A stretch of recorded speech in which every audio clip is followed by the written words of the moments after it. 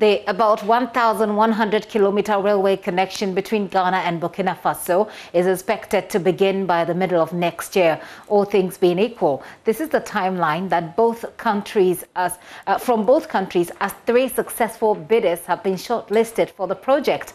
It will open up trade between the 2 countries. Here is a report from a bidders conference held here in Accra.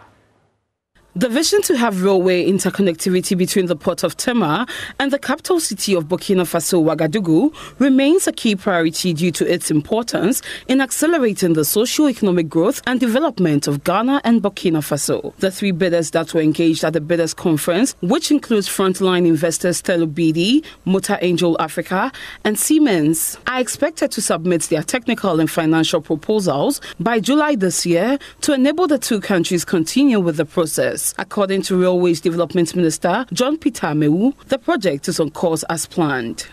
Projects of this nature takes into consideration your financial capability, your technical capability, your past experience, and your ability to demonstrate that you can do it. So a lot of things were taken into consideration by the experts, which are the transaction advisors, in making sure that we arrive at these 3 competitive concessionaires. Yeah. Of course, these deadlines are part of the critical parts, and they are necessary for us to arrive, at the date of commencement of construction, which is the first quarter of 2022. So it is key. It's a part of the critical parts, and we are considering very, very important. We don't want to give any room for any of these shortlisted, concessionaires to come back on it. So, and that is why the pre-bidding conference today spelled out some of these details. And I think most of them are aware of the details that have been spelled out in the morning section, which they have to adhere strictly to.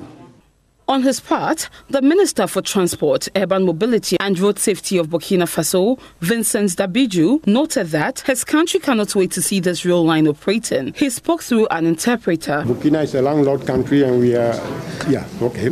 J'allais dire que le Burkina Faso est beaucoup plus pressé que le Ghana même. We have to say that Burkina is more urgent for Burkina than even for Ghana. Voilà, là où je parle, le président Roch-Marc Christian Kaboré a déjà donné des instructions. Et chez nous, les terres ont été déjà libérées pour attendre donc le tracé du chemin de fer. Okay, and our president has already given orders for lands to be liberated for this project to start. Parce que c'est un grand projet qui doit booster donc l'économie du Burkina Faso et l'économie du Ghana. And it's a big project that can help develop the economy of Burkina Faso and that of Ghana too. The line stretches from Mpakadan through Hohoi and Yendi to the capital of Burkina Faso, Ouagadougou.